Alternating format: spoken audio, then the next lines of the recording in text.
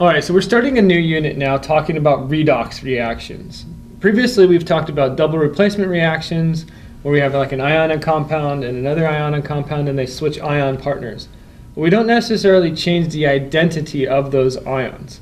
Now we're going to look at a redox reaction where we actually may change the identity of those ions that form different ions, new ions, maybe something that was an ion into something that's no longer an ion, maybe something like a neutral element.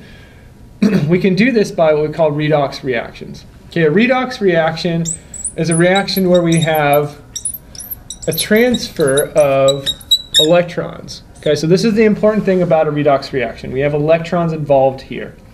So we're going to have something lose electrons and give that to something that's gaining electrons. Okay, we need to have a couple ways that we define that. Okay, so we call it redox because we have reduction occurring. Okay, and when we have reduction occurring, what we're going to see is that is a gain in electrons. So something is gaining electrons, and then the second part of that, oxidation.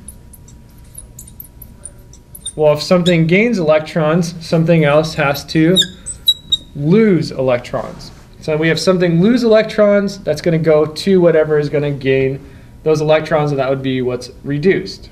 Okay, so let's look at an example here.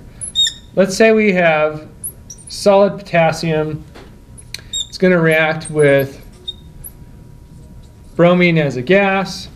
And when this happens, we're going to see maybe that produces solid potassium bromide.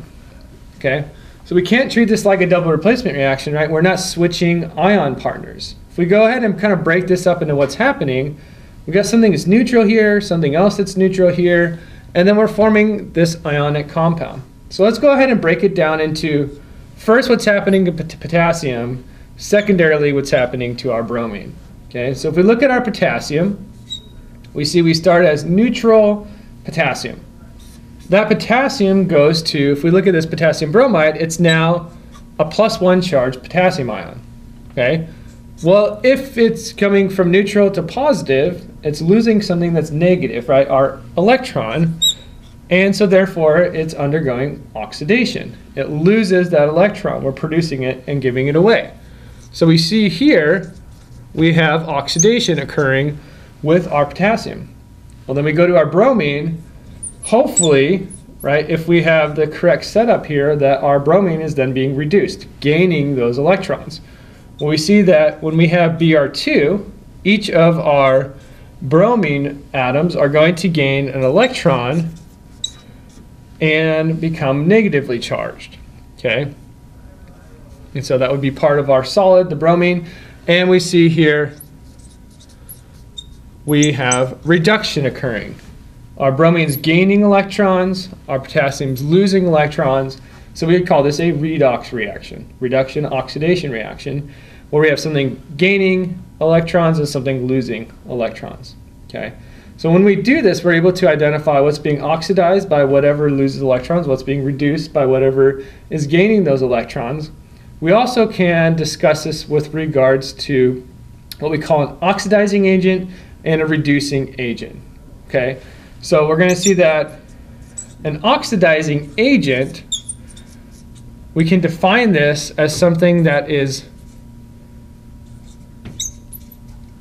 causing oxidation to occur. Okay, so it's a substance that causes something else to be oxidized.